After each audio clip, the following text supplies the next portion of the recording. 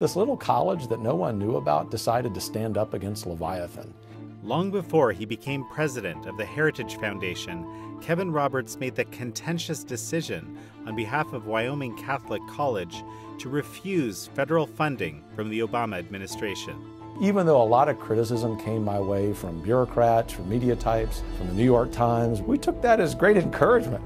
Today, Roberts is using the challenges he faced as an academic to guide his tenure at Heritage, exploring how best to reform the country's education system and refocus its national security priorities. Our policymakers, our school board officials, our superintendents, our governors have the future of those kids in their hands, and they abuse that.